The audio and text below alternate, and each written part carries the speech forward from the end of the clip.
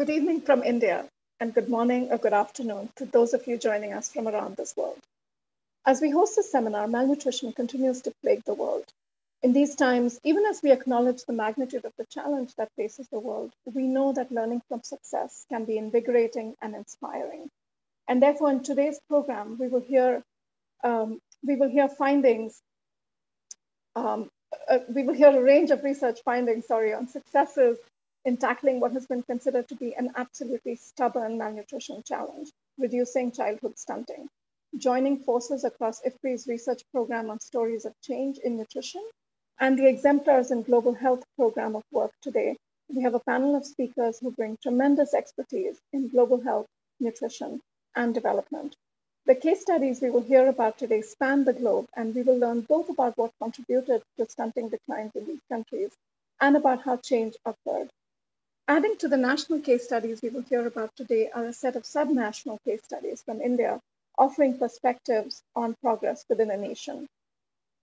Our panel today includes Johan or Jo Swinnen, Director General at IFPRI. Welcome, Jo. Niranjan Bose, Managing Director for Health and Life Sciences at Gates Ventures. Welcome, Niranjan. So glad you can join us today. Zulfikar Bhutta, Co-Director of the Center for Global Health at the University of Toronto and Founding Director of the Center for Excellence in Women and Child Health at Aga Khan University. Zulfi, as I know him, led the EGH case studies with his research team and many partners, and is also chair of the technical advisory group for the EGH India program of work. Welcome, Zulfi. Stuart Gillespie, Senior Research Fellow at IFPRI, who led the Stories of Change initiative. And then on the subnational case studies, I'm really pleased to have with us Rasmi Abula, who is a research fellow at IFPRI and who led the work on IFPRI subnational case studies of success in India, as well as Drishti Sharma, who's manager access and health policy research, IIB India, who currently leads the research on the EGH India subnational case studies. Before we kick off the panel, though, it's only fitting that we host this today, a day after Stuart Gillespie retires from IFPRI. Stuart, many of us know that deep case studies have been a forte of your research portfolio. When I began working with you on Stories of Change in 2015, I had not realized the impact that studying successes would have on me as a researcher, or really on the world out there. But I think you had the foresight to see that people want to see solutions to the nutrition challenge in a way that aligns with the realities of national and subnational policy making. So as you step down from IFPRI, I'm going to use the platform of this seminar to thank you for your leadership in the field and to honor that investment through the seminar as well today. Thank now you, to our audience, we had to embarrass you one more time, now to the audience, we would like to hear from you throughout the seminar. So please submit your brief questions wherever you're watching the seminar, on ifpri.org, on our Facebook page, LinkedIn, YouTube, or if you're watching it on Twitter, by using the hashtag AskIFPRI on Twitter, and we will do our best to address your questions in the Q&A session. So now let's kick off, and I invite Jo, IFPRI's Director General, to open this policy seminar with a few words. Over to you, Jo. Thanks very much, Purnima. Thank you so much for inviting me to open the seminar. I'm really looking forward to this. The title of today's seminar, as I'm sure you all know, is Tackling Child Undernutrition at Scale, Insights from National and Subnational Success Cases. And obviously in today's world, this is a really important issue and therefore an important event. Even before the pandemic, child undernutrition was not improving fast enough. We know that about 144 million children were suffering from stunting, 47 million were suffering from wasting. And why is nutrition so important? Well, nutrition is important, I think, in general as a basic human need, but nutrition-related factors contribute to about 45% of deaths in children, and largely these are due to infectious diseases. Undernutrition in early life has long-term consequences on cognitive development, on schooling, wages, integration, empowerment in society, and the damage, as we know now, is largely irreversible. These were the situations before COVID-19, and COVID-19 has made the situation significantly worse. COVID-19 has led to a combination of factors which have all reinforced the problems. the reduction in livelihoods, losses in income, jobs, gaps in protection, social protection programs, and breakdown of a number of systems have all led to poorer diets and nutrition. And we know that these have disproportionately affected the most vulnerable groups in society, which includes the children. Recent research from IFPRI estimates that child wasting could increase by almost 7 million people worldwide compared to the no-COVID projection, which is a huge increase. And so clearly, if there was not already an urgent need for rapid progress on child nutrition, COVID-19 has reinforced that this is certainly the case now. Now, interesting, there are also reasons to be optimistic, and Purnima already referred to the initiatives here led by Stuart initially on focusing on success stories. And today we will look at evidence from success stories in improving nutrition. And so the presentation will draw from two global research programs. One is IFPRI Stories of Change, and the other is the Exemplars in Global Health, an organization which is co-organizing this event. Since 2015, Stories of Change at IFPRI has sought to inform action and inspire change for better nutrition. It is drawing on the experiences of policymakers, of nutrition leaders, program managers, and implementers in making decisions on what to do in real time and in real country context. The findings of the project is showing the importance of both direct nutrition interventions and indirect sectoral actions. The findings also highlight the importance, the pivotal importance of commitment, of coherence, of capacity, and of leadership. And the project has gone beyond just analyzing and identifying success story, but also has actively engaged with wide audiences to bring the important story to those who can enact change, in this case in nutrition policies and programs. It's been a pleasure and a very productive cooperation with the Exemplars in global health. And this program also aims to help public health decisions by identifying and unpacking success stories and adapting lessons learning to other contexts. I must say, in my career, I have also spent a lot of time analyzing developments in the world by focusing on success stories. In my case, it was mostly on value chain developments, etc. And I have appreciated very much how not only focusing on negative events, but also on how systems come out positively can really contribute to much insights. And in this today listening, I look really forward to listening to the lineup of very illustrious speakers, I think, who will present some of these success stories in nutrition and offer directions for countries aiming to accelerate progress on nutrition. Over to you, Purnima. Thank you so much, Yo. That was a great introduction. And I'm glad we can showcase the set of case studies for all of IFPRI and beyond. I now turn to Bose from Gates Ventures to tell us a little bit about the global program of work and exemplars that he leads. Over to you, Bose. Well, thank you, Purnima. Good morning, good afternoon from Seattle. Thank you for having me here. It's always a pleasure to join our partners and share more about the Exemplars program. The Exemplars in Global Health program started about 4 years ago, and it started as an incubation in partnership with the Bill and Melinda Gates Foundation. And we launched publicly last year, the middle of 2020 during the pandemic. And as you'll see in the next slide, this work is not possible without a global village of partners. And some of our partners are represented here today, including IFPRI. And Exemplars is grounded in the simple premise that the quickest path to success at scale is to identify who has done this before, what can we learn from them, and how do we adapt those approaches to our individual context and circumstances. And we're very grateful to the partners, including Sick Kids, IFPRI, and IAVI India joining us today in this seminar. On the next slide, it gives you an idea of the range of topics that the program has been working on. We began with stunting reduction in partnership with Dr. Butta and colleagues, and the map shows you the range of geographies that have been under study, some of them complete in dark blue, some of them in progress in the lighter shades. and of course, the India subnational study.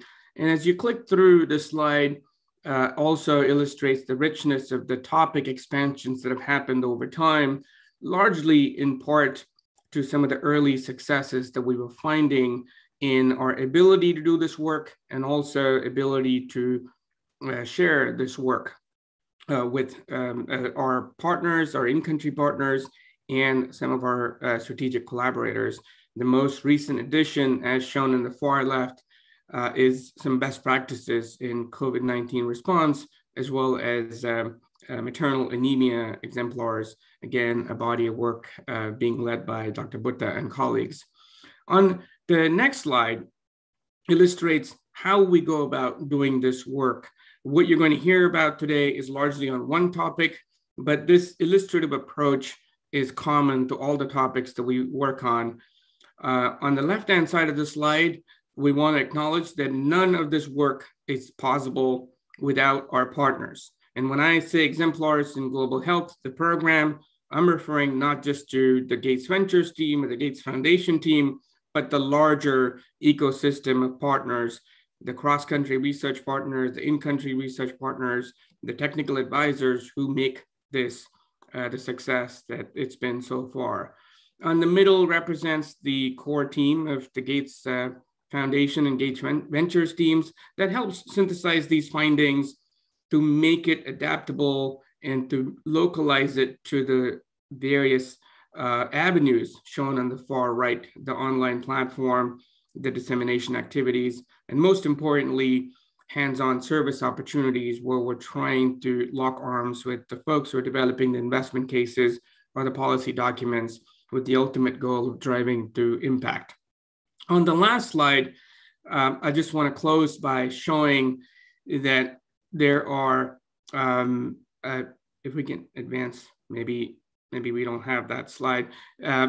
It was just meant to show that there are multiple ways you can reach us. One of them is our online platform, exemplars.health. And there's also on that site, you can reach us if you have technical questions, you can use the Ask an Expert function, or if you want a deeper service engagement, there's also a way you can reach us via the online portal. And we look forward to working with you and continuing this journey. Thank you. Thank you. Thank you so much, both. That is an absolutely impressive portfolio, and it has been really an honor to be associated and affiliated with some parts of it. So we really can't wait to learn more as the rest of it unfolds. So let me now turn over to Stuart. As I mentioned earlier, Stuart and a team of researchers led by him initiated a set of nutrition success cases here at IFPRI as well. And Stuart will now tell us a little bit about that overall program of work before we dive into research findings. So Stuart. Thank you. Thank you very much, Purnima. So I'm just going to give a quick overview of Stories of Change. It was an idea that we had after the second Lancet series, in which Purnima, myself, and others did a fourth paper, which was focused on the politics of reducing malnutrition. Subsequently, we realized we needed to dig deeper into the question of what drives success in terms of scaling up a mix of nutrition relevant actions to achieve impact. And next slide, please.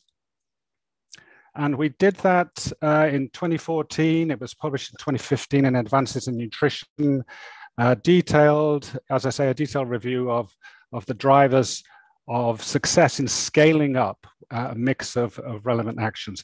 And one of the key findings is quoted here. We found that there was a strong consensus on what needs to be done, but much less was really known about how to operationalize prioritize appropriate mix of actions in different contexts. And that's a key phrase. And to do so at scale in a way that actually linked in the way we defined it then, nutrition specific or direct and nutrition sensitive interventions.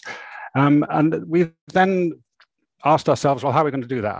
And I think we realized quickly that what we needed to do is go much deeper in different contexts, develop a set of case studies. Most of those were national, some was state level, which I'll describe. I worked on this kind of thing 30 years ago when I was with the Subcommittee on Nutrition in Geneva. And I realized that so much more is possible now. We have more experience to draw on, of 30 years worth, at least. We have more political commitment to address malnutrition. We have more data. We have data on drivers. We have data on programs and policies. But we also have more tools in terms of our ability to analyze what is happening. And that includes, importantly, within, if you like, the black box of political economy of nutrition. So putting all that together, we decided we'd set out and try to develop a series of case studies. Next slide, please. And then we realized, well, we need to actually understand experience, the real-time challenges, and how to grapple with those challenges which are faced by everyone from grassroots, mothers and communities, frontline workers, right the way up to policymakers.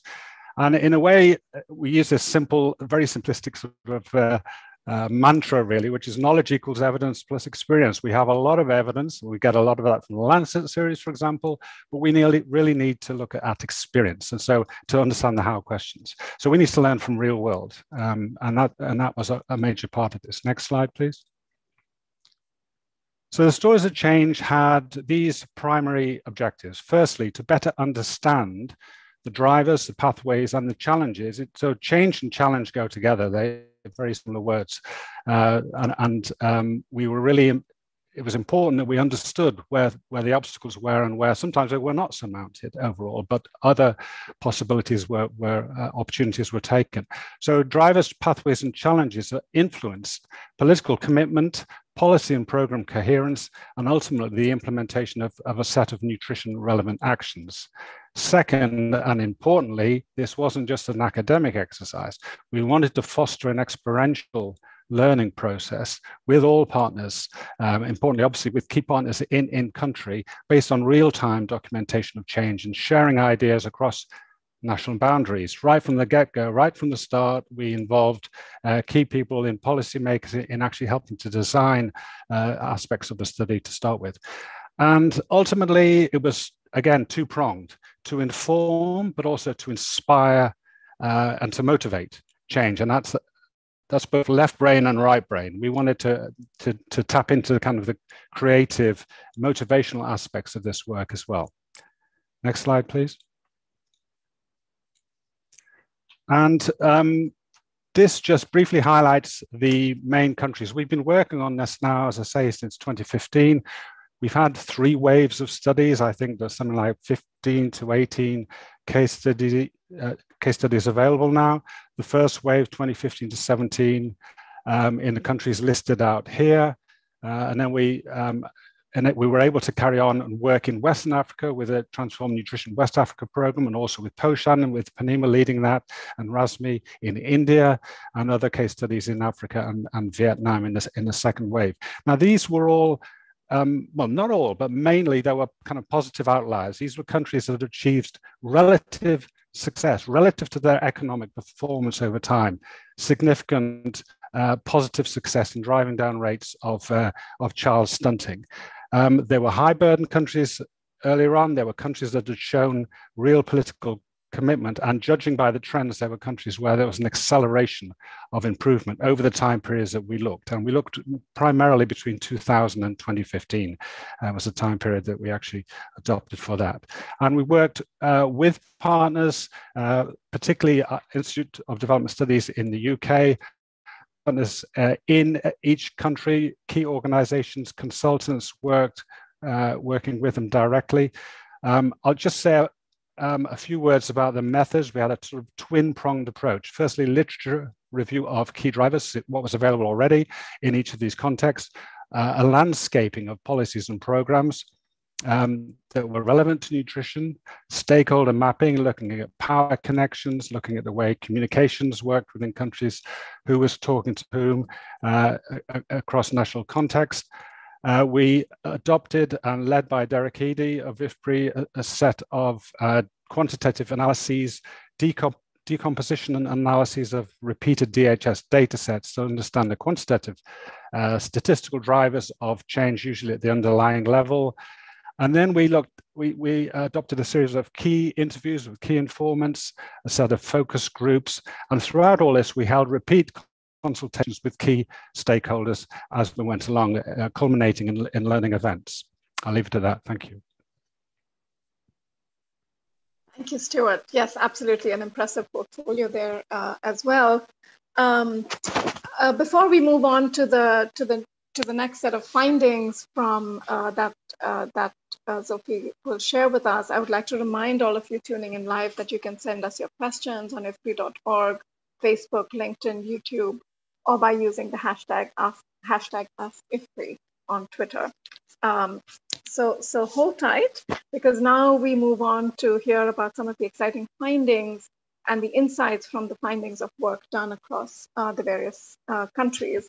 So I'd now like to invite Zofie Bhutta to share findings from these. Zofie will focus primarily on the exemplars and global health country case studies that he has led with partners, but will also reflect on the consolidated findings across the exemplars in global health and the stories of change countries that have been consolidated in the Lancet Nutrition series just launched. So over to you, Zofie. And again, thank you very much, Purnima, and thank you, Stuart, for setting the stage on some of the methodology. The exemplars work that I'm going to share with you and expand upon was comparable to what the stories of change work started, with some differences. And principally, the objective of all of this was to try and identify positive outliers, countries that had achieved a reasonable reduction in stunting over and beyond what economic growth would have indicated overall. And to give you an example, if you were to take in our phase one, when we looked at GDP per capita income change over time, a compound annual growth rate, for example, between 2000 and 2016, and plotted against that stunting prevalence change or reduction, you got a sense of what average stunting reductions were like. And against this was a backdrop of countries that had obviously done better than what would have been accountable from just economic reduction alone. And some of them are mentioned here. And our main interest in phase one was to try and identify a few countries where we could go with partners and do an in-depth look in terms of what really drove change and what could we learn from some of these in-country processes in terms of emulation within the region or in global context. So none of this work would have been possible without partnerships with countries. And in these 5 case studies, we had strong local partners in Central Asia, in Kyrgyz Republic, the University of Central Asia, for example, and even in some difficult contexts where there wasn't a strong academic presence. I seem to have lost my slides. Can you see my slides? Yeah, we had academic public health programs that we partnered with. We were supported by a very strong technical advisory group, to which I'm very grateful, who were able to guide us throughout this process. As we explored the situation in many of these countries,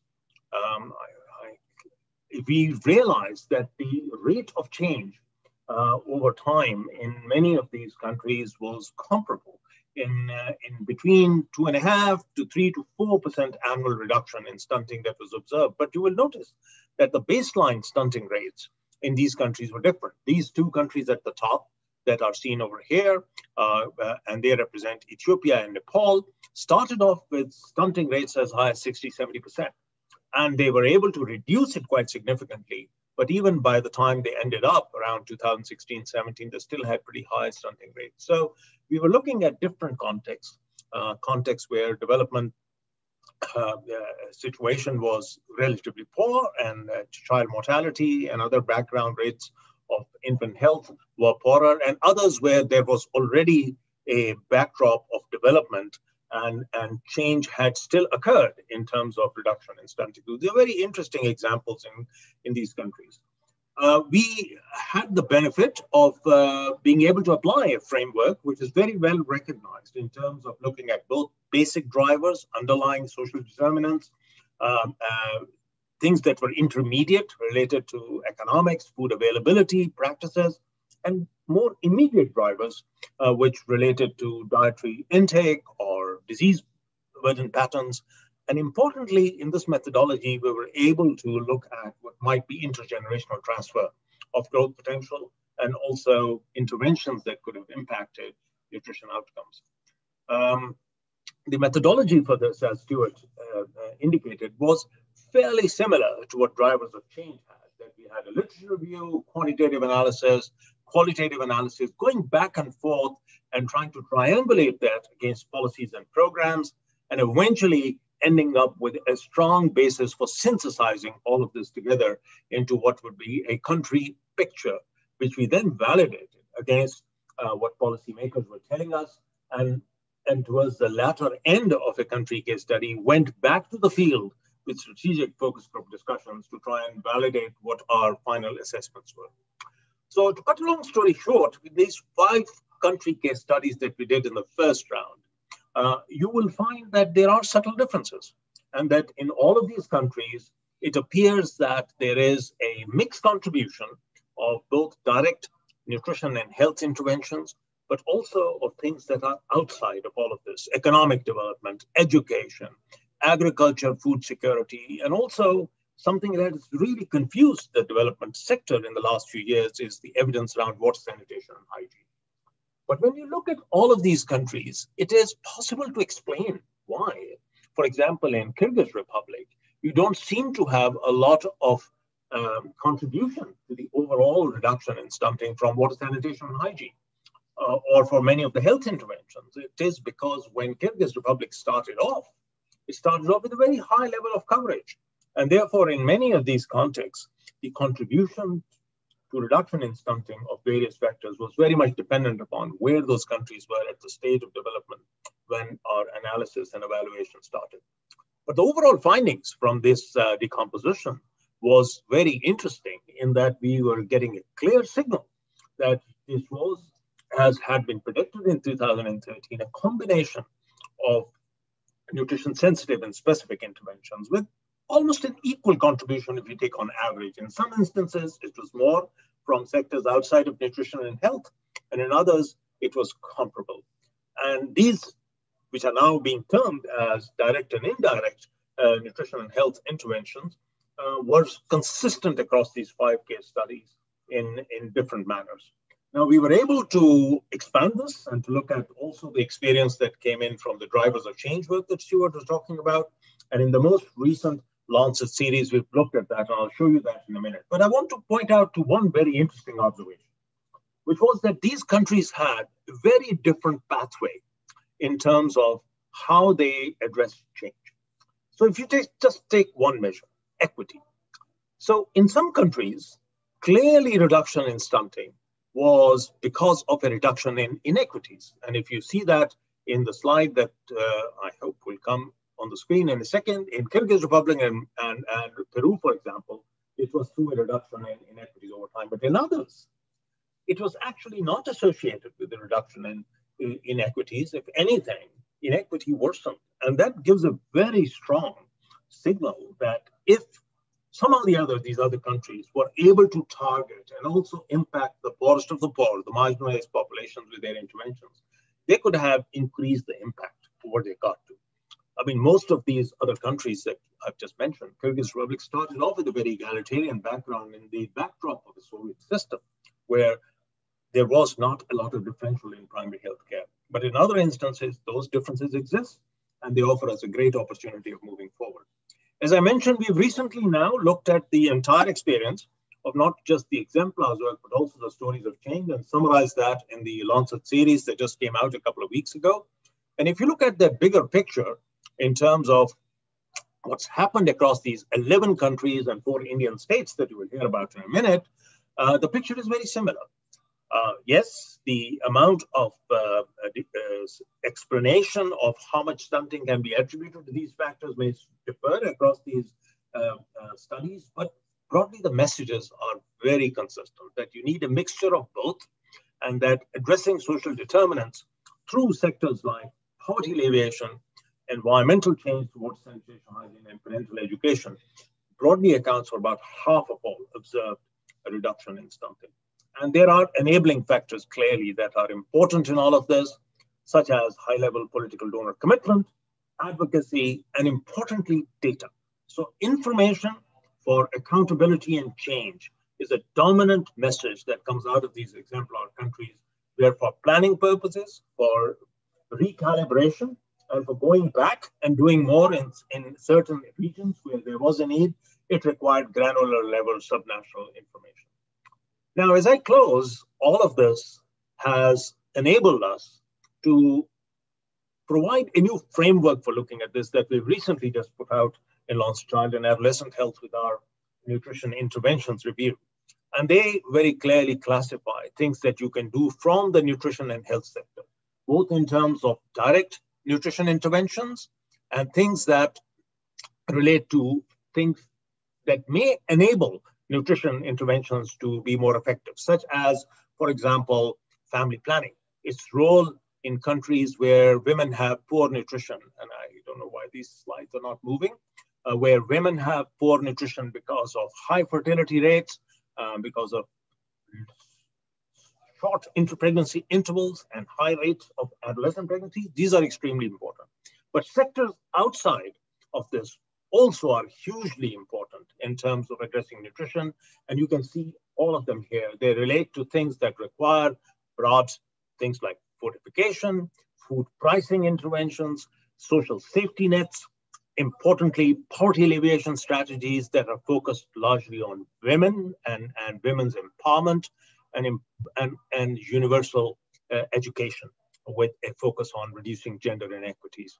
So I'll stop at this to say this is really work in progress, and we hope to learn more over the next few years from additional exemplar countries, and also how countries can reduce undernutrition without necessarily having the blowback of increasing double burden in some of those circumstances. Thank you very much for your attention.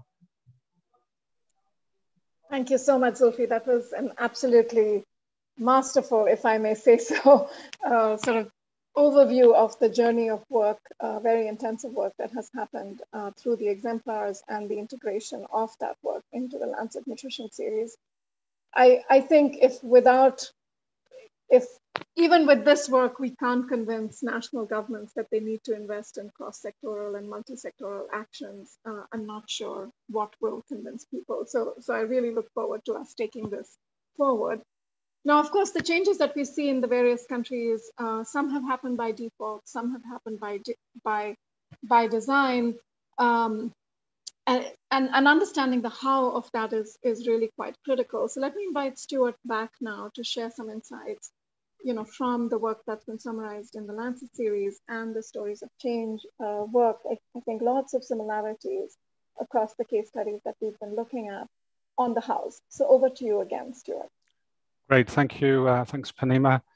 And yes, you're absolutely right. There are similarities, important similarities between exemplars and stories of change findings, fortunately, and in terms of the how and the drivers and the higher level, if you like, enabling environment, policy level factors that seem to be related to relative success. Next slide, please.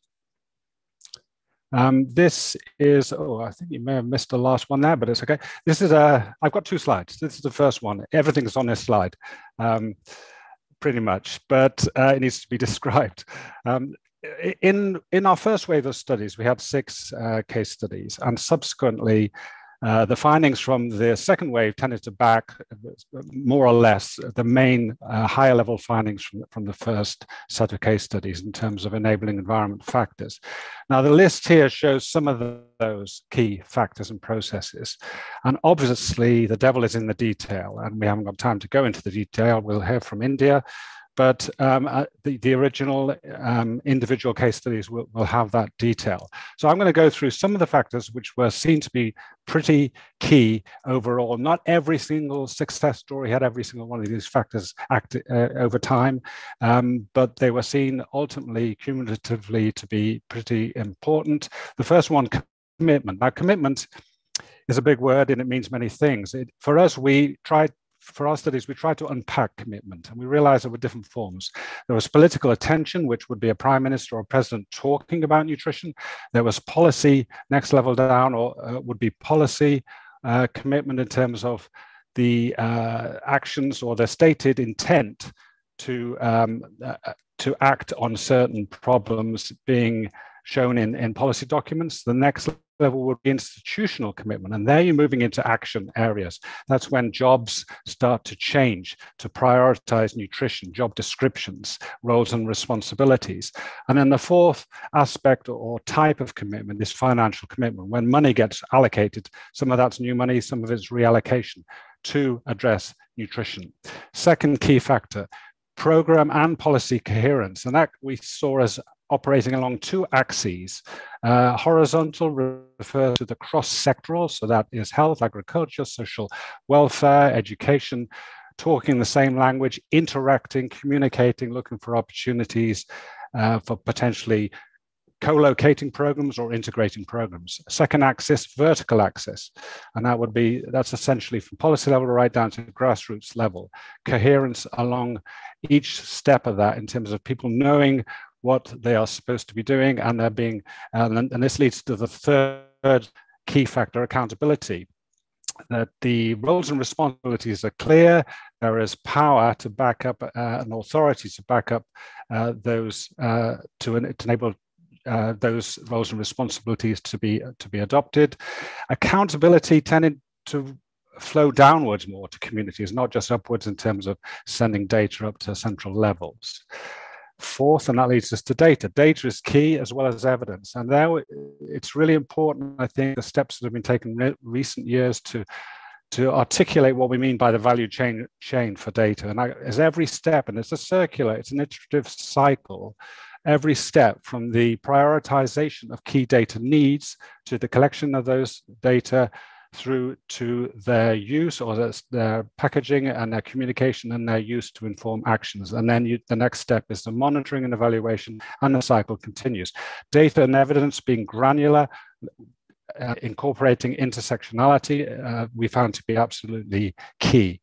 Fifth, capacity. Capacity at different levels, individual in terms of the skills and tools, community level, organizational level, and then ultimately at a national level, systemic capacity in terms of how organizations and institutions interact with each other to benefit nutrition. Sixth, leadership was absolutely pivotal throughout all these case studies, and that's leadership crucially at all levels, again, policy right down to grassroots levels. And in many ways, leadership is transformational capacity that we found to operate when we're talking about sectors. It's the ability to learn the language and to talk the language of a different sector, to bring sectors together, to build alliances, and to communicate effectively. The seventh key driver, which I'm not sure you can see, is financing. And as you would expect, you need money and funds. The funds need to be adequate, they need to be stable, and there needs to be flexibility built in to ensure that the funds can be used at local level for whatever is required at local level. So those are some of the key drivers that we found to be in one single slide to be important across all the case studies that we looked at. Next slide, please. And just to finish with, by showing you some of the key outputs that we have, and you can find these by Googling Stories of Change, IFPRI. The first on the top left is the Nourishing Millions book, and that actually goes back 50 years to highlight some success stories in terms of interventions, in terms of countries, in terms of leadership that we've highlighted in that book. And that was when we went through a long process of identifying those cases, and that came out in 2016. Below that, there's a global food security special issue. It came out in 2017 with 10 papers from the first wave of studies. We've brought out policy briefs. On the top right, we've brought out audio visuals, which and films and small video clips, which are available on the website. The food security journal below is not out yet. It's coming out this year. That's another special issue, and that incorporates some of the third wave studies which are now looking at the double burden of malnutrition, both undernutrition, but also the challenges around addressing overweight and obesity. And there we're looking much more upstream at how to engender political commitment in the first place, because we have less data in terms of programs and actions on overweight and obesity. And the paper on the bottom right there is a Lancet, the latest Lancet series paper. So just to to remind us that the devil is in the detail, and that some of these papers these papers at the individual level are key in terms of understanding the important factors in different contexts. Thank you. Thank you so much, Stuart. That's a really powerhouse of again, a collection of evidence and outputs from this work, and just some really tremendous insights on the things that need to come together, and that the things that came together to create success. I think for me, one of the big questions that always comes up is, how do we create that full cluster of 7 major issues by design? What we've learned from success is that often these things have happened and we know that they've driven success.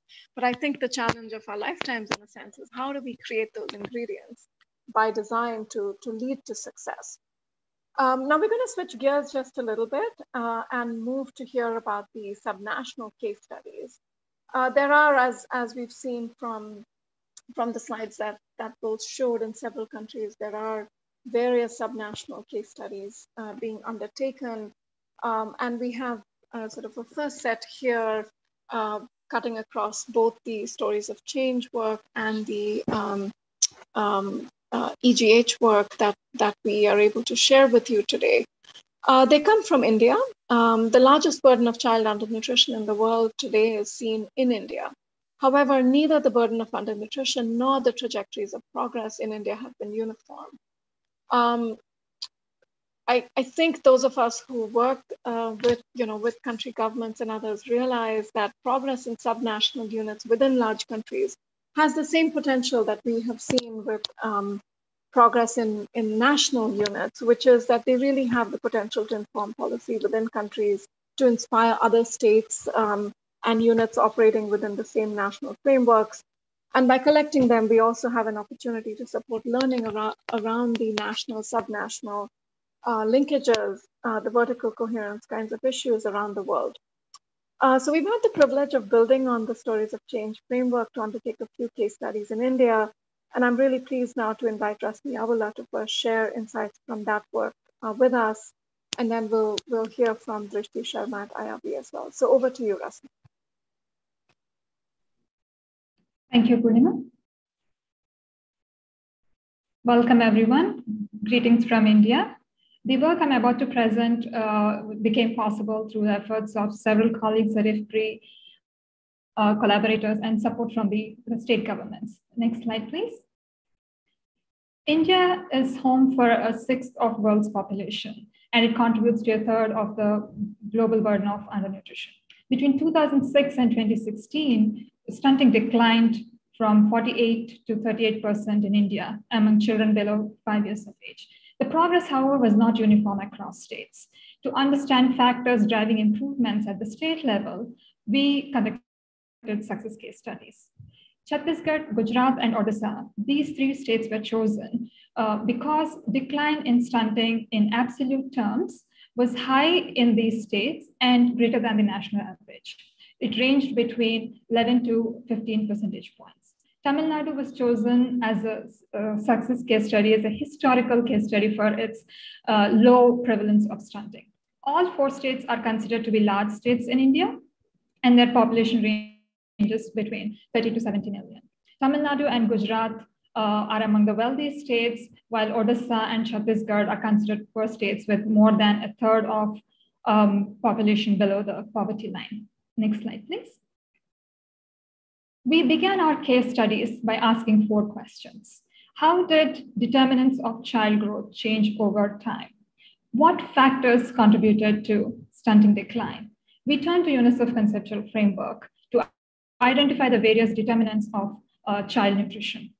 And using that, we then turned to the 2 rounds of National Family Health Survey data set to develop a data timeline looking at the immediate determinants, the underlying determinants, and the various nutrition and health interventions, and how their prevalence and coverage changed over a period of time.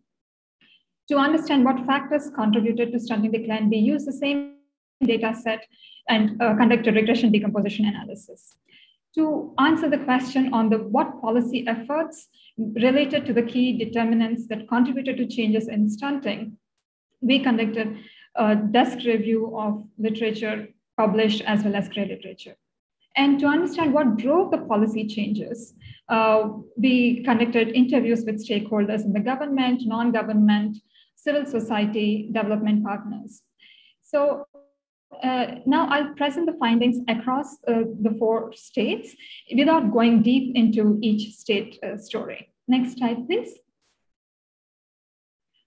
Multiple determinants improved between 2006 and 2016. That's what we found looking at the changes in the data timeline. On the screen, you'll see a set of graphs. In the first panel, you'll notice under the first panel on changes in immediate determinants, examining the data across from the left to right, we see that across the states, the immediate determinants improved across board. The proportion of women with low BMI declined, which is good, and declined to about less than 30% across board. A mixed picture, however, emerged when we look at infant and young child feeding practices.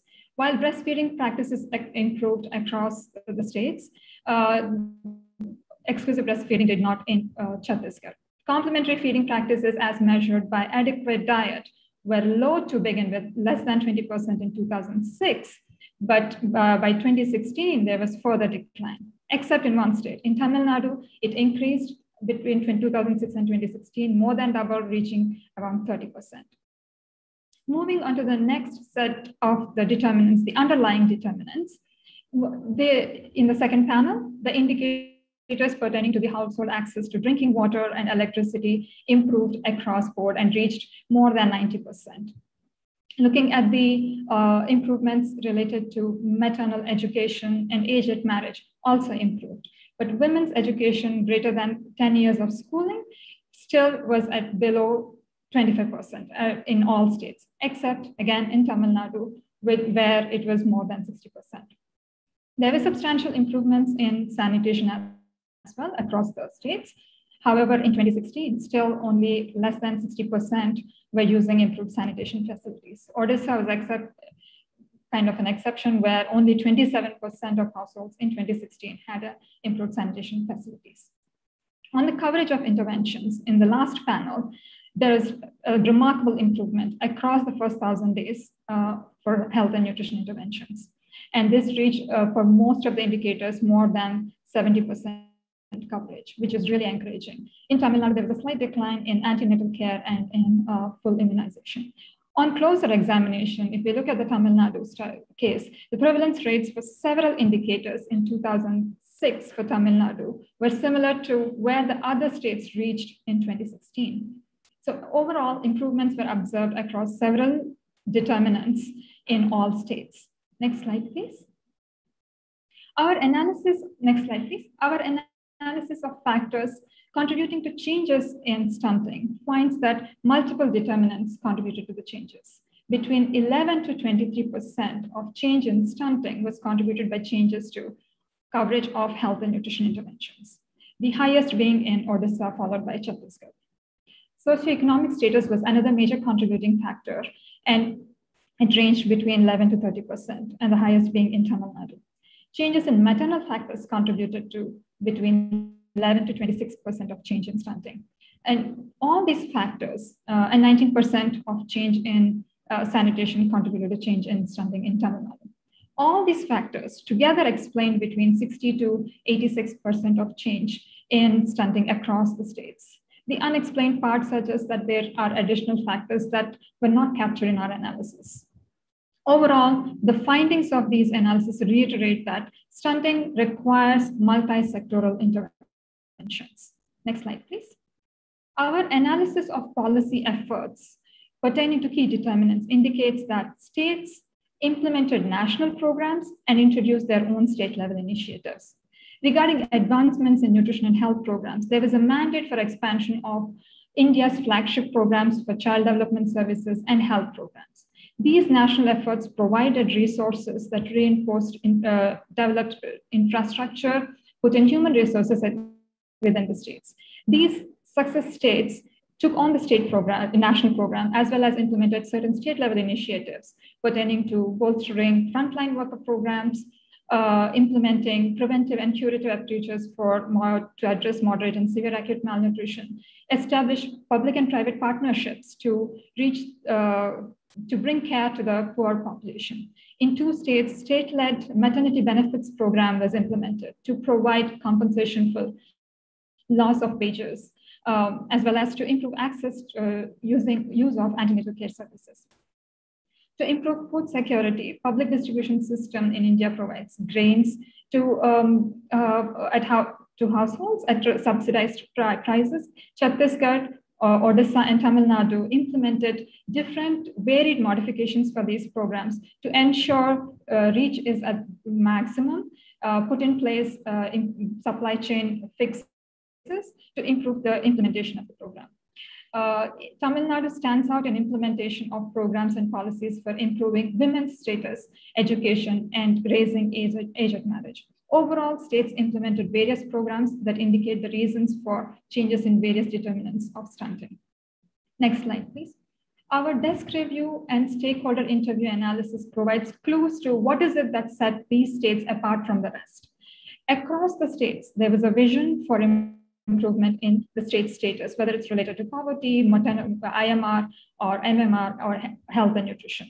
This vision provided impetus to implementation of various programs, bolstered by the enabling policy environment, which included political stability, political leadership at the highest level, followed by capable bureaucracy and stable bureaucracy.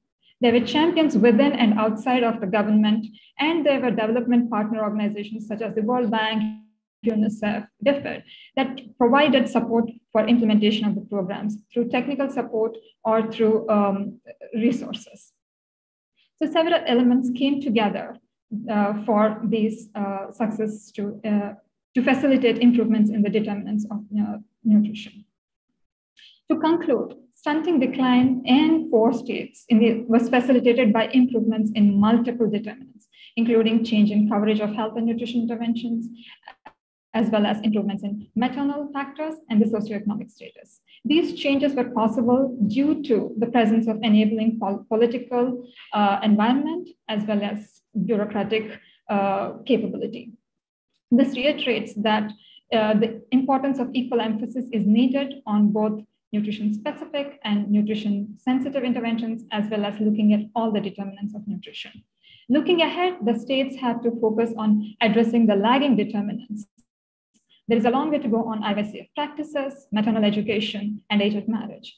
Just as there is interstate variability, there exists inter-district variability. So it is time to unpack stories around inter-district variability to further improvements in nutrition. Thank you. Thank you. Thank you so much, Rasmi. Really very interesting to see the pulling together of results across the states. And even though I'm a research partner in this, we've been so far working on individual states. So it's really kind of very exciting to see it across states. Now, the Exemplars and Global Health team has also been working on subnational case studies, as Bose mentioned earlier. And it's really wonderful that they're also working on adding insights from other states that have seen stunting reduction success in India. So it's been a real pleasure to have been able to build bridges and create strong linkages between the subnational case studies work of the Stories of Change team and the Exemplars and Global Health team working on the India case studies. Now, full results for the EGH case studies in India are still coming in. But in the meantime, I'm really happy to invite Trishti Sharma, who's leading these efforts with IAVI, to unfold a new set of state success case studies in India, to share with us how they're approaching these and tell us which states they're taking on and when we can expect to learn from these. So over to you, Trishti. Thank you very much. Thank you for giving us the opportunity to present this upcoming work. As you rightly said, that the research is still not as mature as the previous findings that were presented, and the main findings are still awaited. What I'll be taking you through is the overall approach and the overview of how we selected the states. Can we go to the next slide, please? This work is a joint effort by a team of researchers at IRB and working along with partners at PGI Chandigarh as well as AIMS Delhi. We are guided by an expert group at India level. This is to ensure the political relevance or the policy level relevance of our work. And this group is chaired by Dr. Vinod Paul, who is a member at Niti Aayog, Government of India. Further, the work is also advised and guided by a technical advisory group. The Global Technical Advisory Group ensures that there's the scientific rigor that the study maintains. And Dr. Zulfikar Bhutta, Dr. Purnima Menon are members of this advisory group, amongst other experts. Knowledge integration translation platform, IRV is one of the domain centers for the NIT at Department of Biotechnology, Government of India. And this study is co-funded by Department of Biotechnology as well as Gate Ventures. Can we go to the next slide? So just reiterating what is already known, that India, due to its large population and high prevalence of stunting, holds a large share of global burden of stunting. And therefore, in addition to the 4 states that Rashmi presented, we are talking about delving in deep in 4 more states from India, other than the ones that were just discussed. Overall, though the stunting has declined across time, the market feature of decline across stunting is the subnational disparity. And there has been the policy level appetite to learn from more states, to draw adaptable lessons from these states who have demonstrated exemplary declines in childhood stunting from the period of 1990 to 2020. The objectives would sound somewhat similar to what has been taken up in the previous studies, that is, trying to identify the factors that have been responsible for change, trying to identify the policy drivers, as well as the pathways for change. And this knowledge overall can help the key decision makers to understand the unique challenges that were identified and overcome by planning and deliberate action at different levels. Next slide, please.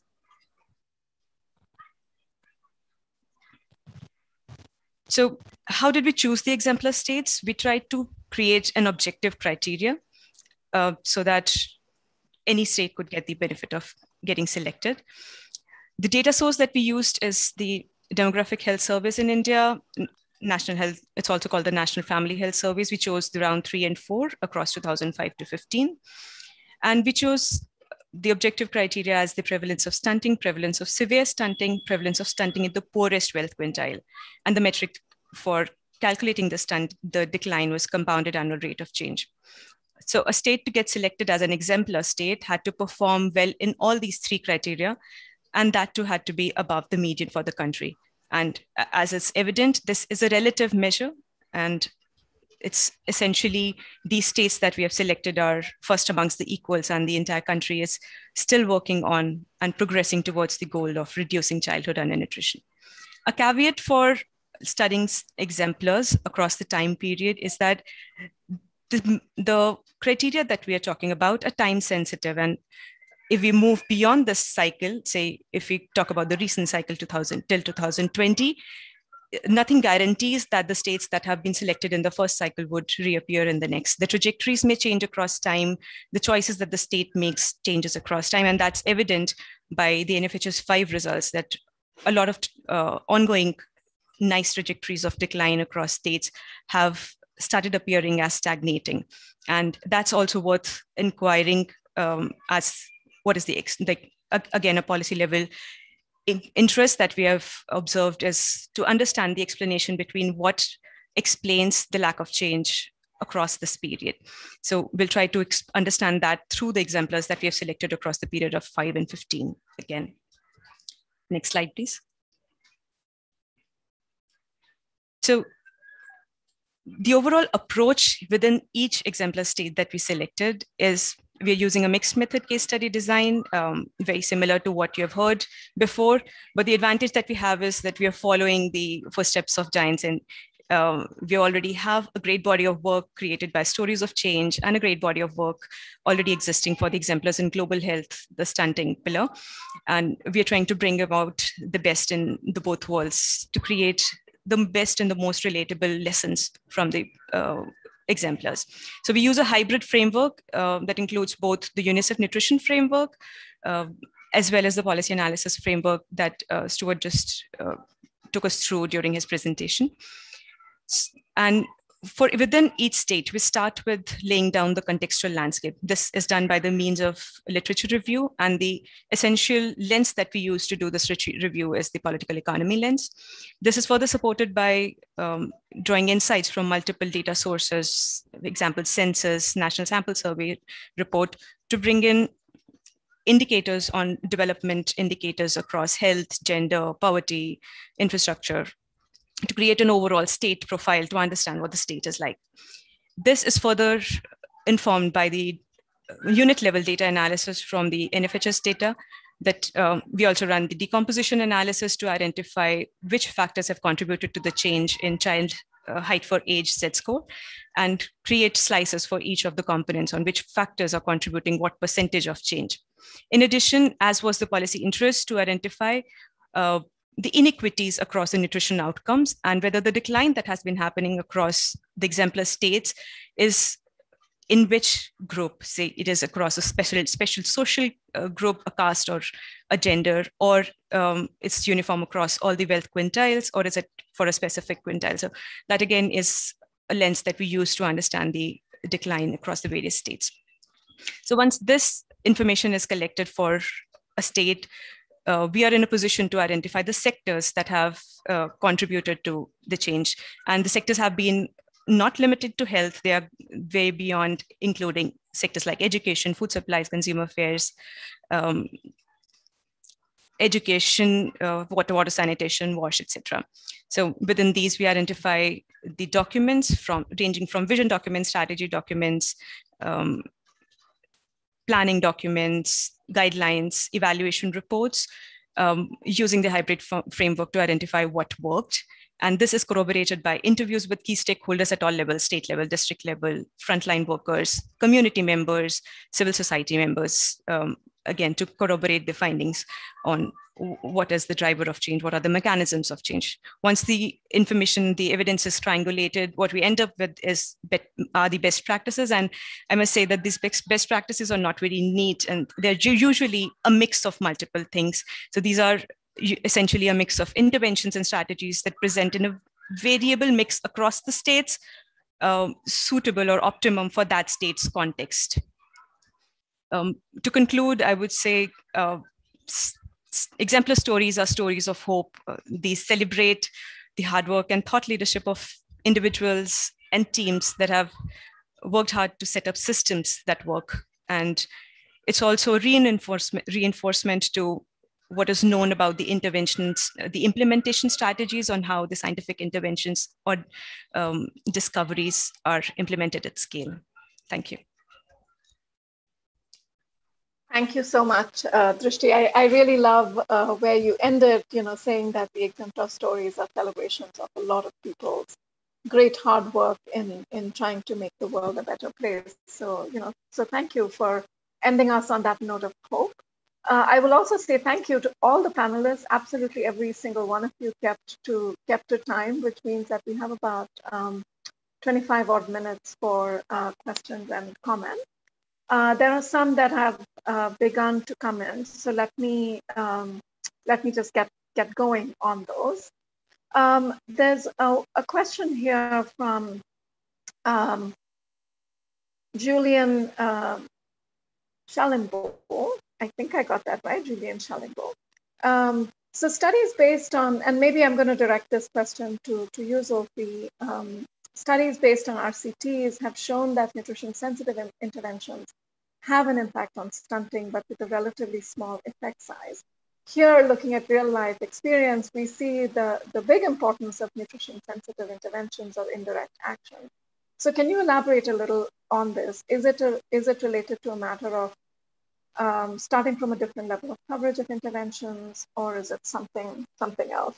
And I know we've talked about this, so I know you have a lot to say. We could easily spend an hour on this. We actually had a full session at the Micronutrient Forum devoted to some of these issues as to why are there differences between trial data and what you see in real life. So I think the answer to that is that real life looks at a reality of people and their practices, which are generally different from what you have in an experimental setting where even the control populations are exposed to a level of home visitation or questioning or scrutiny that may change behavior. And we know that for a large extent, with the observed Hawthorne effects of repeated visits in maternal and child health in population settings where you start off with an assumption of a mortality rate in the background, and you find during the course of the study that actual mortality rates go down just because they are under scrutiny and study. Now, cluster randomized trials, I'll give you an example of water sanitation hygiene.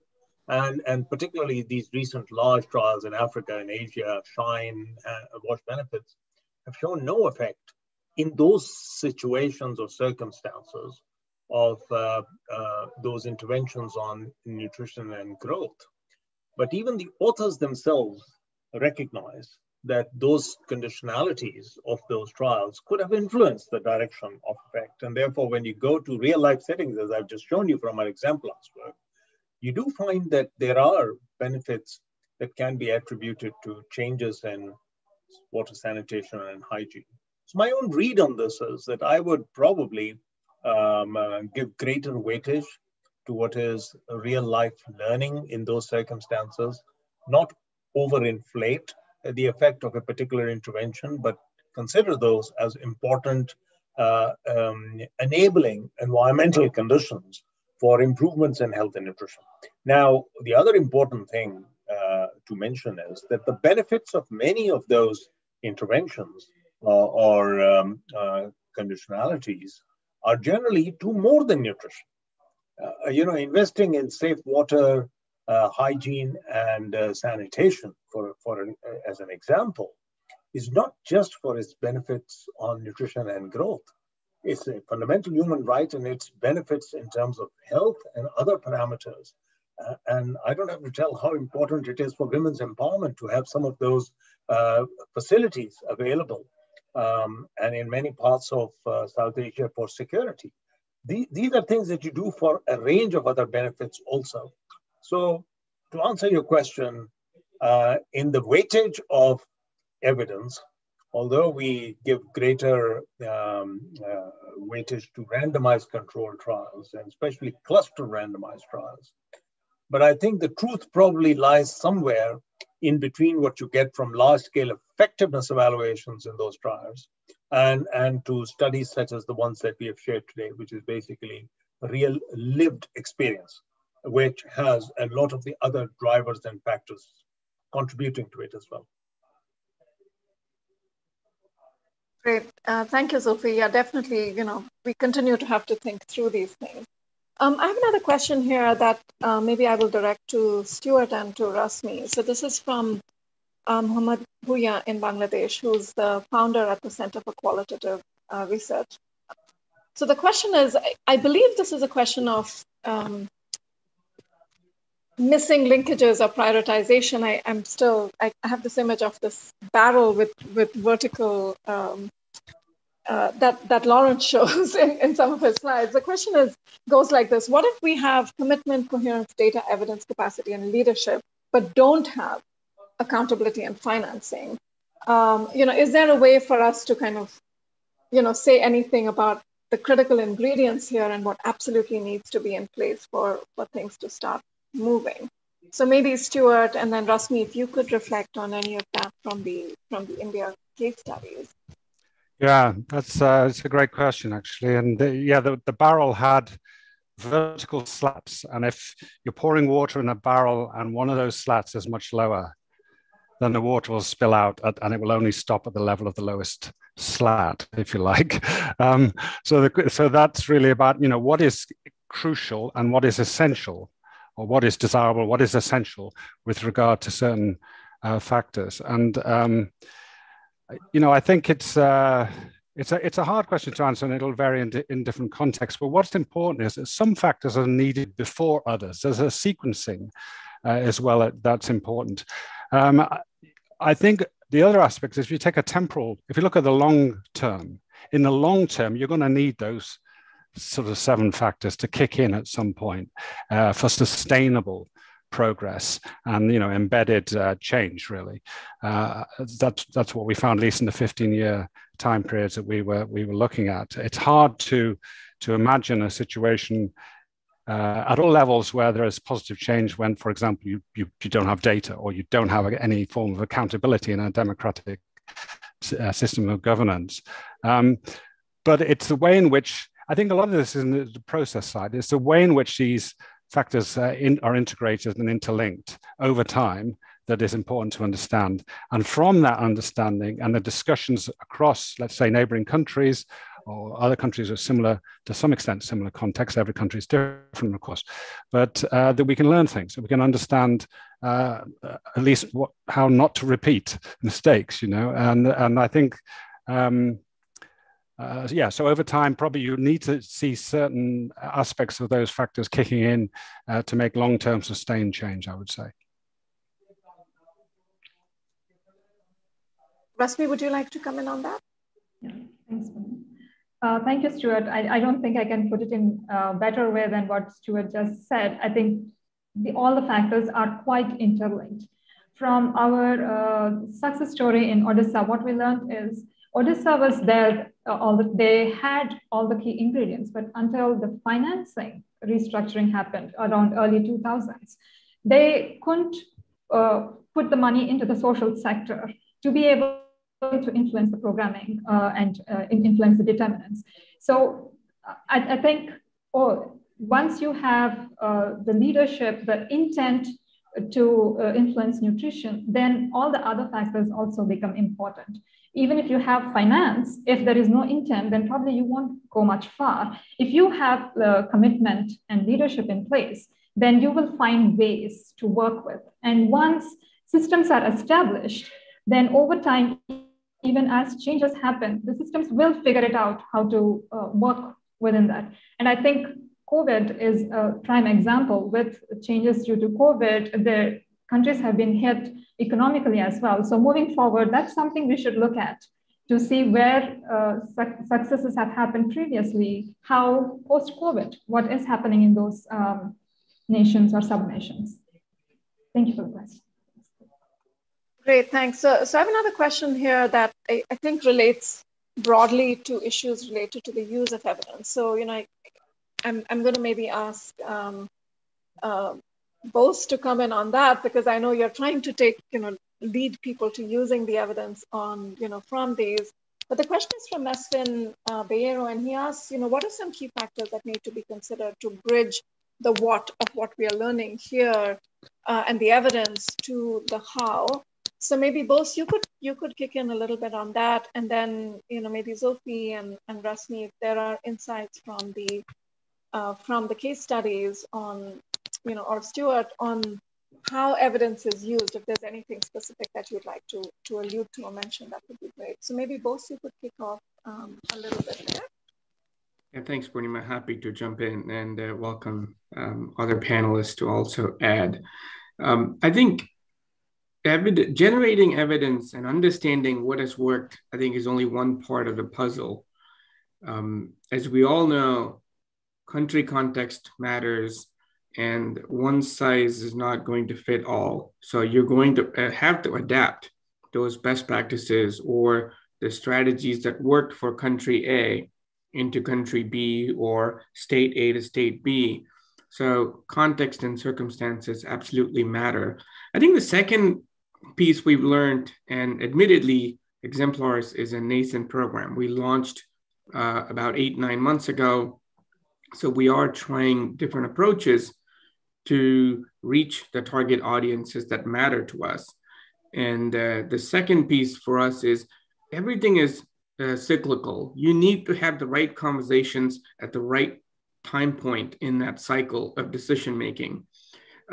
Investment cases don't get developed every year. There is a cycle. Not all countries develop them at the same time cycle. So it takes, I think, patience and perseverance to be able to crack that nut with the target audiences, maybe decision makers, maybe funders. I think the third important learning for us has been we all consume information in different ways. Again, one size doesn't fit all. Some people take it in infographics, some people take it in one-pagers, some people want the detailed, 60, 70-page document. So we need to also adapt, and we need to meet the target audiences, the places where they want to be met. And I'll pause and see if our colleagues have other additional things to add. Thank you. Yes, who would like to go next? Stuart, yes. Yeah, I think that was a great response from Bose. I agree totally. It's cyclical, and I think one of the big step forwards in recent years has been to articulate this data value chain or data value cycle more appropriately. So if evidence is to be used, it needs to be usable. It needs to be actionable. It needs to be available to the right person at the right time in the right form, so that requires us to understand that ecosystem, if you like, of data and evidence, and to be able to work with that to make sure that those opportunities, and there will be opportunities over different timelines when data is required for decisions, that we seize those opportunities, or key professionals responsible for nutrition relevant data seize those opportunities in country to enable ultimately to raise the chances that those data will be used, recognizing there are other political factors beyond data per se that will be important for any decisions. But nonetheless, I think we can raise the chances that key data will be used at the right time.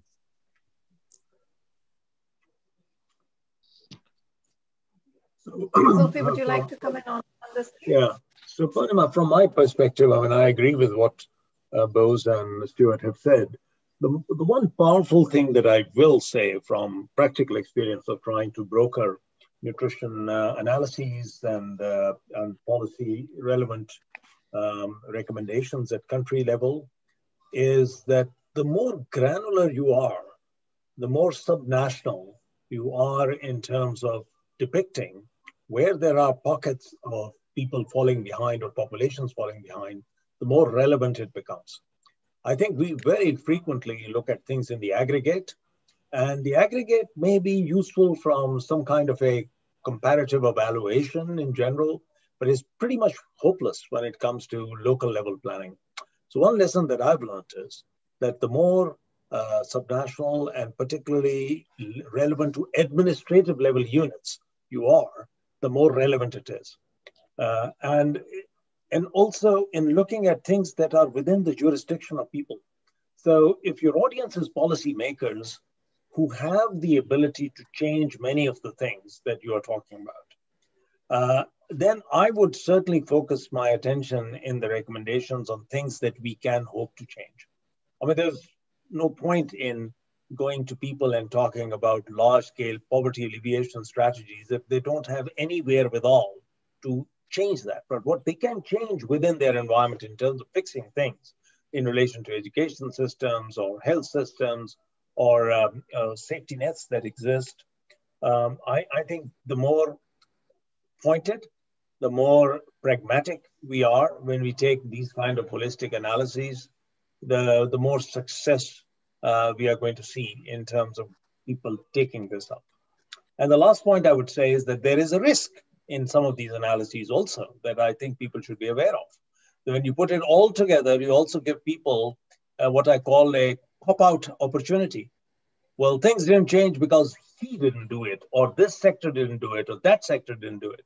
And I think it's a big responsibility on the part of researchers to make sure that when we analyze and present this, that the best does not become the enemy of the good. That we should tailor-make some of these messages to your audience and policymakers on the ground. Yeah, thank you. That is so resonating with the kind of work that we end up doing and having to do in India and the kinds of requests that we get. So Drishti and Rashmi, you're both smiling. So I'm going to ask you if you have any reflections on this, because this is a very important question. We study these successes and we enjoy them really so much, but what next? so maybe Drishti first and then Rashmi. So for our work, what has helped us is engaging with stakeholders early. So getting their inputs even at the research question level, at the methodology stage where they can have their inputs, their specific policy questions be incorporated, if at all that comes in our purview. That creates an engagement at an early level, and that's probably one way of thinking through. And that also creates an opportunity for us to hear what is most concerning to them, and probably frame the answers in a way that's most palatable for their use. Oh. Thank you. Yeah, and we are coming into a challenge space on that for India with the new data coming up. Rasmi? Yeah, I just want to add that in our experience with the stories of change results being shared with the states, we have seen positive uptake of this evidence, and which also actually led to more demand for evidence from the state governments and led to other studies. So it was actually quite fulfilling to see that there is appetite for this kind of evidence. And actually they are curious to know what more and how can we do it better to improve child nutrition. So I think that there is space, and it is about the timing and deep engagement with the states and with different stakeholders that inform the policymakers. Thank you. Great, thank you. So I'm going to just pose one last question, which is one of these what next and what more kind of questions. It's a question from F. Largo in the Philippines, who asks about, I think, reflecting on the results from the education sector, how appropriate would school be as an intervention setting in countries where school participation is quite high. So I'm wondering if anyone would like to take that. We typically don't think of school as a key sector for nutrition improvement, but these findings on the critical importance of education are really quite undeniable across all the different case studies. So maybe a quick one on that from you, Zulfi, and perhaps Rasmi, if you'd like to comment on that. Rasmi, go ahead.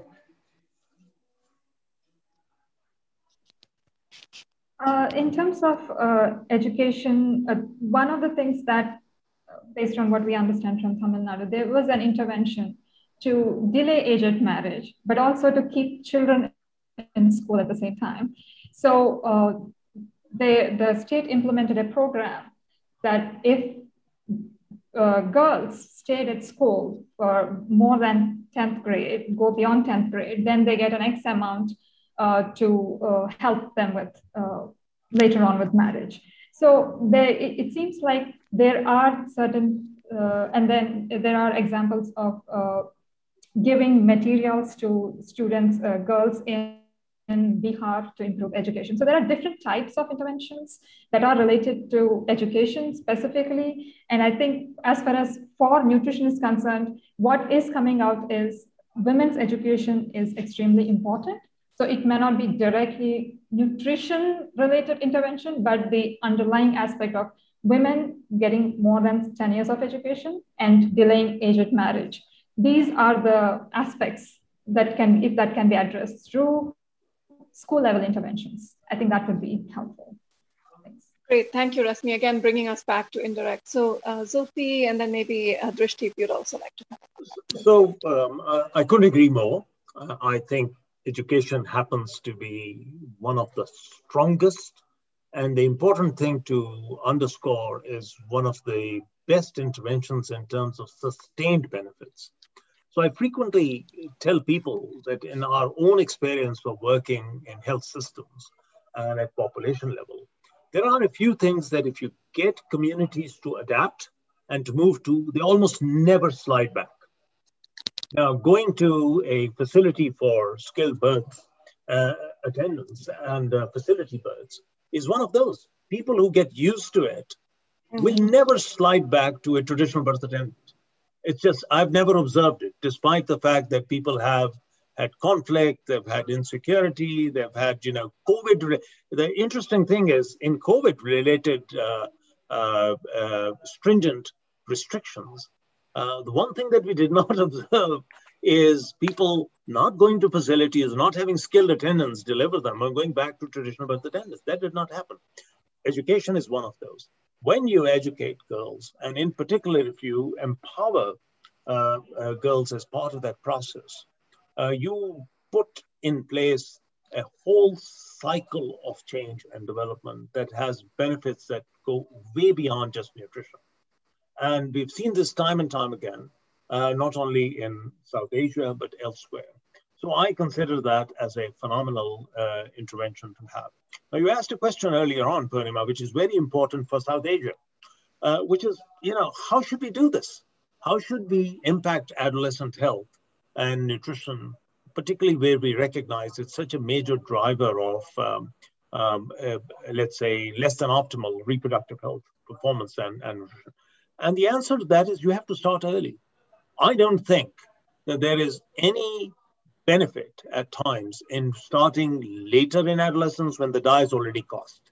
So we really need to start with school age children, and particularly with school age girls, and between the 5 to 10 or 15 years age group, which is now euphemistically called the missing middle, because we have so little information there. And that's where you have the best value for money for investments and impact around health, nutrition, mental health, also developmental opportunities, the second window that you have in many of these circumstances, and opportunities to optimize both growth as well as micronutrient malnutrition. Great, thank you so much. So we are going to move towards closing. So what I'm going to do is invite us in reverse order. So Drishti, you get to comment on this thing and maybe give us your 1 minute closing together in 1 minute. My question that I'd like each of you to just, maybe reflect on in that 1 minute is what lies ahead? Where do we go from here? To me, this is an incredible collection. And all of you are doing incredible work in pulling all of this together. So if you want to say just a little bit about that, and then if you want to reflect on this question related to education. So maybe Drishti first, and then Rasmi, and then Sophie, Stuart, and we'll end with you both. All right? So a minute or less each, please. Thank you. Drishti, over to you. So for the education part, I just wanted to add to what Rashmi and Dr. Bhatta had already said, is the key interventions that we came across were infrastructure being built closer to homes where girls felt more empowered to reach out to these schools. Toilet facilities for girls, that was also a feature that encouraged girls to stay in school for longer. And lastly, something which is equal for both the genders that was implemented through schools were the midday meals that encouraged students to stay in schools for longer. That was regarding to the education questions on specific interventions within schools that encourage education. Coming to what lies ahead, for us, it's a complicated question because we're still dismantling a lot of information from various states. However, what I can reflect on is, based on the experience gained so far, is going deeper down within the state, within the understanding state's context and the within state disparity across districts, across wealth, across social groups is important to actually explain the change whenever possible. So that's something that we can keep in mind while going forward, while making interpretations for countries or states. Thank you. Rasmi? I would like to say that there are no magic bullets to improving maternal and child health and nutrition. We have to place equal emphasis on both the direct determinants as well as the underlying determinants, nutrition specific and nutrition sensitive interventions. Moving forward, India's national policy framework already has all these interventions in place. Social safety net programs, health and nutrition programs, everything is in there. What needs to happen is to make all these programs converge on the first 1,000-day households. That is one of the way forward. The second one is we need to further dig into the inter-district variability within the state, understand what are the factors that are driving differences within these small pockets which operate under the same state level policy framework. So I think those are the two things for me. Thanks. Work is cut out for you. Sophie, your closing? So I've already said what I needed to say for education, but one thing I will underscore again in the context of our own geographies, particularly in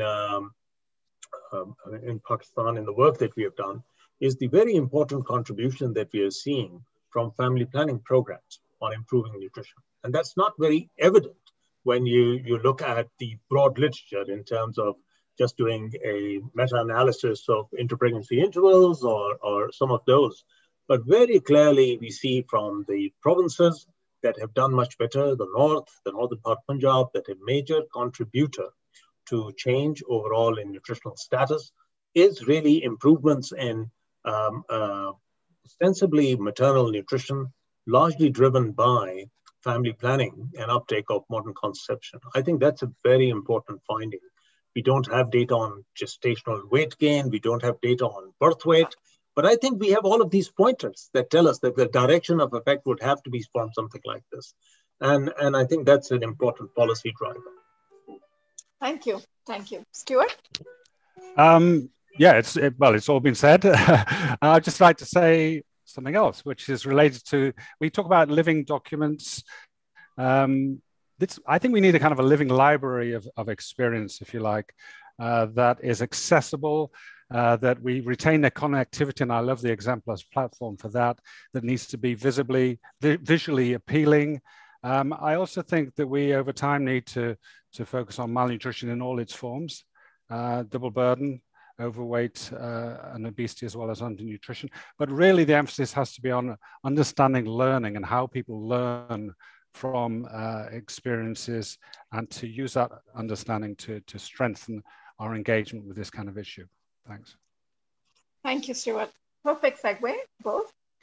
Well, thank you, Purnima. Nothing else to add except to say the Exemplars journey continues. As I said, it takes a global village to get us there. So we welcome you to join us in this journey, exemplars.health. Feel free to reach out. We're always looking for new ideas and ways to improve the content. Thanks again. Wonderful. So thank you all so very much, all of you panelists, for joining us today. Your research is incredibly inspiring. And I think in a world of a lot of bad news, it's always just such a pleasure to reflect on what we're learning from success. Unfortunately, malnutrition in all its forms has been with us for decades and is likely to remain a major challenge. And I think we need all the good news and inspiration we can get here to keep us focused on what works. So again, thank you to the audience for your great participation. We weren't able to get to all the questions, but I invite everyone to read the new Lancet series, to read the rich literature from the Exemplars and Global Health team and the stories of change teams, and to visit our websites to dig in. I want to say a special thank you to the IFPRI and the Exemplars and Global Health communications teams who brought this all together. A lot of hard work. And last but not least, I invite everyone to join IFPRI next Thursday, April 8th at 9:30 a.m. for a seminar on examining the state of community-led development programming. So thank you all again so much. And thank you, Katarla and team.